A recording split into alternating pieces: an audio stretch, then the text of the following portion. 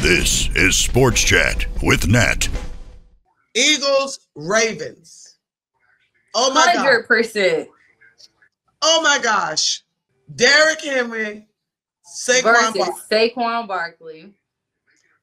I think the Saquon battle will of win the that battle. battle of the offensive player of the year.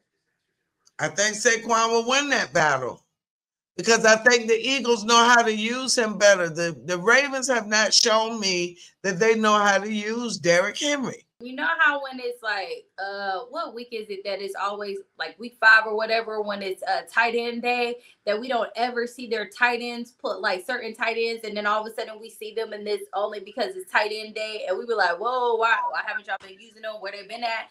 And stuff. Do you think that because of this one and how big they've been going back and forth between Derrick and Saquon, that the Ravens are gonna, they know this and they're going to use him more? Because I have a feeling that they are going to use Derrick more.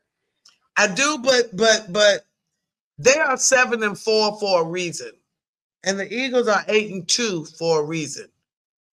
9-2, actually. 9-2 now.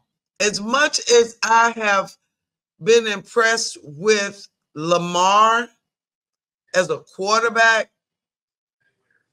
the lack of use of Derrick Henry has frustrated me. Although I'm a Steelers fan and I don't want them to win nothing, but I like a good football game and I love to see good coaching.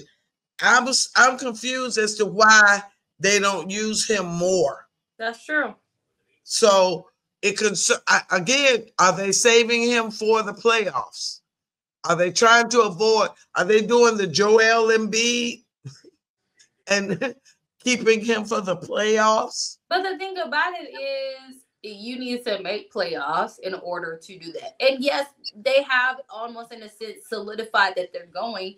But the thing is, you're going to get so much of a low seed that way, like you're going to have to keep beating up everybody. And then about time it gets to AFC Championship game, that he's no use. And I need the Eagles to win.